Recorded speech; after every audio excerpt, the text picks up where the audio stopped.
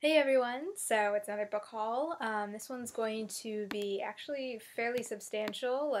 I got a lot of books in the last 2 weeks, and not just ones I've bought. There's actually a lot for review, so I'm going to dive right in so this doesn't run too long. First up, I got a couple of e-galleys.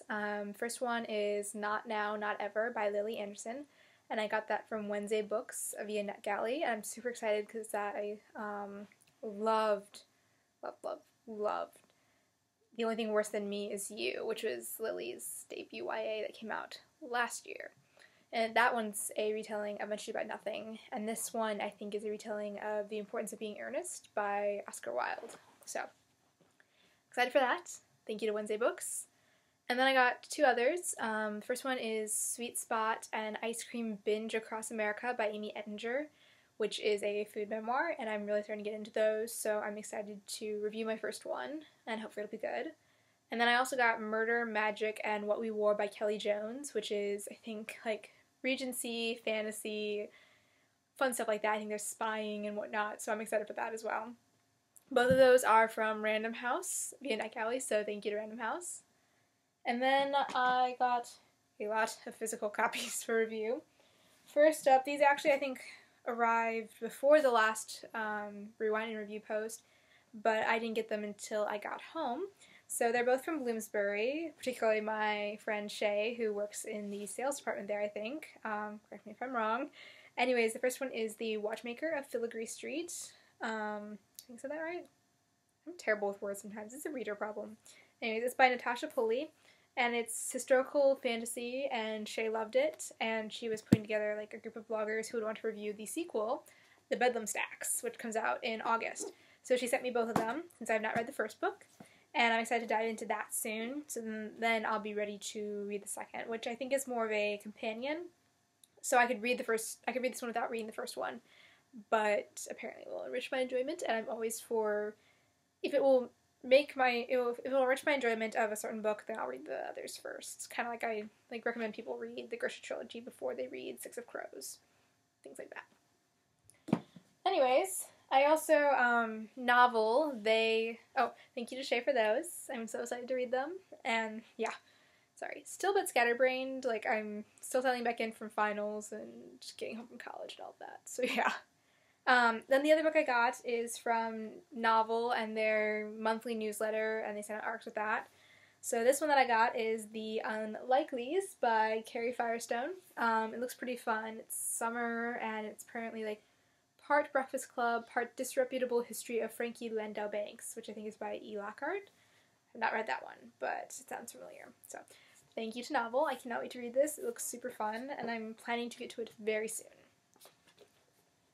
And then I actually came home to this. We got home late last Friday night, and there was a box sitting on our back steps.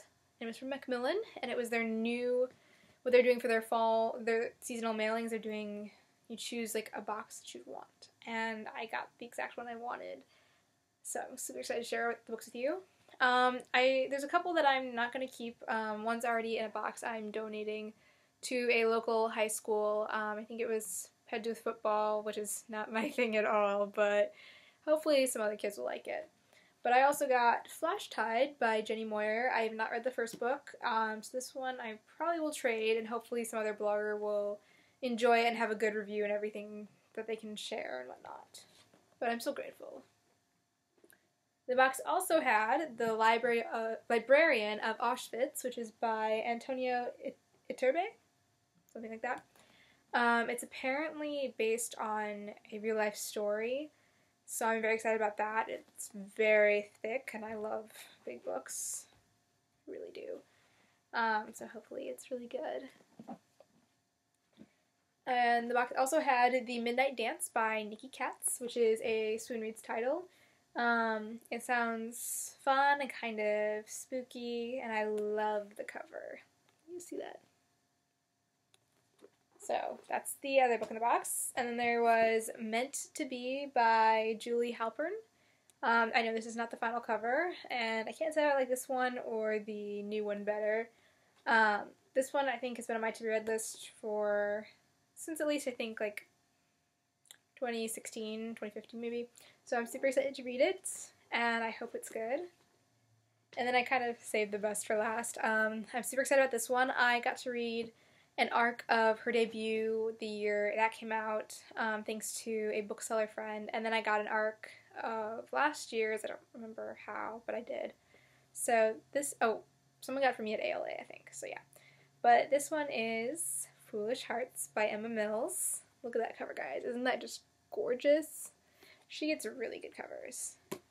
I'm super excited for this one because apparently there's stuff to do with Shakespeare, and then there's like friendship and romance as always, I'm sure. I really liked First and Then, and This Adventure Ends is pretty good, so I'm hoping this one is even better than First and Then. So thank you so much to Macmillan for including me in the fall mailing. This is the first time I've gotten arcs from them directly. Usually I just get e-galleys, and that's sporadically. So I'm super excited to be reviewing for them. I think that's it for my review copies.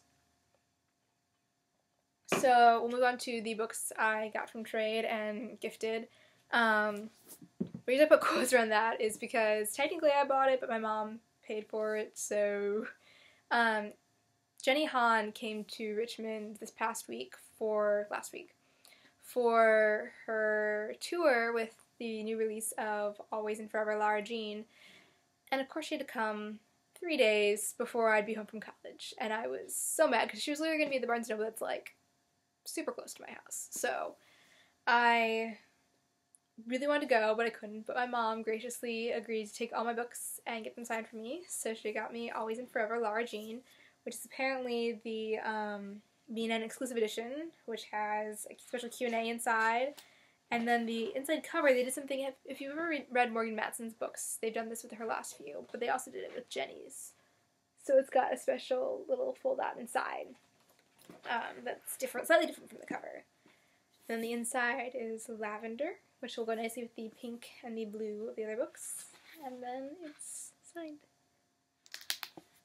Which the other ones are too, but I'm super excited. I'm hoping that she'll come again to Richmond with a future book and that it'll be when I'm here and everything, or maybe I'm sure she'll stop in New York at some point and hopefully I'll be there within the next few years. But that's a whole other thing. Then I also traded for 2 arcs. I traded for an arc of The Long Game by Jennifer Lynn Barnes. This came out last year and it's the sequel to The Fixer, which I love.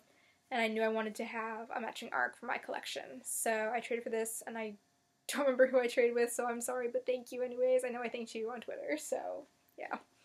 And then I also traded for an arc of When Dimple Met Rishi. Rishi? I know it's not Rishi. I feel like the book told me how to pronounce it, and I've totally already forgotten. But it's fun, cute rom-com with Indian characters, Indian American. And that's so fun to see. It's so good to see, really, in YA, that there's, like, more diversity, not just in serious stories, but also fun ones, like Always and Forever Lara Jean, that trilogy, and now this one. So, I was super excited to trade for an arc of this. I think I traded Emily, so thank you to Emily. And then, I may have acquired quite a few books. Whenever my parents come to, like, pick me up or take me back to school, I tend to buy a lot of books at Joseph Beth, just because it's my favorite bookstore in the whole world at the moment, and I have a membership there, so I get discounts, and yeah. So I got a ton of those books last week, and then I also, my pre-order of A Court of Wings and Ruin came. It's very hefty, it really is, but it was a nice break from finals week and packing. Like, I read it in between studying and packing up my room, and it murdered me, y'all. Like, it so did. There's parts of it that I'm not a big fan of, but I'm definitely interested to see where the companion trilogy will go. I think I have a good idea of where it will go, and I actually really like that direction. So hopefully that'll work well. And I really do. I love this cover, y'all. I love the green, and I love the dress, and I love that it's, like, fan art design, so. Okay. So now for the stack from Joseph Beth. I am slowly now adding the Harry Potters to my collection. I had the first one for a class last fall, and I kind of thought I should, acquire all the others in order, but what was stopping me is that Chamber of Secrets is my least favorite, so I was kind of like, oh, but I don't want to buy that one next, I'd rather buy other books. So this time I'm like, well, I should go ahead, since I'm writing an essay on why Severus Snape is the actual worst. I'm just writing this for fun, but I'm making it very academic, and I'm using citations and all that. And so I need the books so that I can be able to quote accurately. So I was like, I'm going to buy 2 of the books I still need to quote accurately. So I'll buy Goblet of Fire and Deathly Hallows. And as you can see, there's post-its still in Goblet of Fire. So I haven't gotten to all the quoting from this yet, but writing this essay has been very satisfying and very good. And it's created a lot of room for venting with my best friend, so it's been really good. And I can't wait to finish it and share it with y'all on my blog in a few weeks, I think, maybe about a month? I don't know. Sometime around then. So yeah, I now have 3 Harry Potter books, and I'm super excited about this. And I like, you know what, do you see how fat these things are? They're as fat as, they're as long as, you know, A Court of Wings and Ruin and Empire Storms, and yet they're thicker. Why couldn't Empire Storms and A Court of Wings and Ruin have pages like that are this normal thickness? Why? Why? Anyways. Other books I bought at Joseph Beth. A finished copy of The Long Game by Jennifer Lynn Barnes, which I did not own yet. So now I have my ARC and my finished copy, and I'm super excited, and it's going to look very nice on my shelf next to all the other books. And then I got 2 I haven't read yet, one of which is And We're Off by Dana Swartz, which I've heard as Gilmore Girls with a road trip, and that totally has me sold because I love Gilmore Girls and I love road trip books. Like, they're always so much fun. So I'm super excited to own this one now and to hopefully get to it soon. I've got a substantial to-be-read stack between books I own and then library books. It's been so nice to be home because I have so many library books now, like so many at my disposal. That stack is like, I think 10 books high. It's great. And then the other one I bought is a signed copy of Windfall by Jennifer E. Smith. I don't know how, I think they probably just sent some signed copies out to various indie bookstores, and Joseph Beth got a few, because I know that she didn't go to Joseph Beth on tour, which would have been, if she had, I would have totally gone. But I'm super excited to read this one as well. I love her other books, and I've heard this one's really good. It's coincidentally, I don't know. I'm supposed to be a writer. I'm supposed to be good with words, and yet sometimes I'm just not. But anyways, it's the only book of hers that I own in hardcover, because I really liked getting all her other ones in paperback for some reason. I don't know why, but I did. Okay, so that's all the books I got at Joseph Beth. Still bought 2 more. A fellow vlogger is trying to clear out some of her shelves, so she had some hardcovers for sale, and I bought one from her. It arrived today, and it's The Conspiracy of Us by Maggie Hall. I said I really wanted this series in hardback, and it's super fun. It's like, I think it's probably good for fans of Ally Carter and 39 Clues, things like that. So it's like Europe and mystery and all that. So yeah, thank you to Kelly for, you know, clearing out your collection so I could buy one of those books. And then I got a 15% off coupon from Barnes & Noble, which is kind of like my kryptonite. So we went tonight, and I got That Thing We Call a Heart by Sheba Karim. I believe that's how you say her name. It's got a Pakistani-American main character, and there's supposed to be like a pie shop, which is catnip for me, because I love pie. Like, we literally went to the pie shop in downtown Richmond today, and I got 2 slices of pie. Usually I get 1, but since I was buying today, I got 2. That's how much I love pie. So yeah. Okay, where did this random fly come from in my room? Well, on that note, I'm going to end this book haul video. There's a lot of new books for my shelves, and I had to do some rearranging already, and I'm hoping, really, really, really hoping I can get a new bookcase this summer so that I can fit all my YA books on, like, along this wall.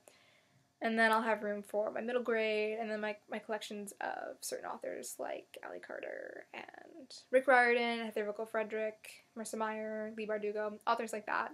So yeah, I hope y'all have a good weekend, Sunday, when you see this, and a good rest of your, like, a good week coming up.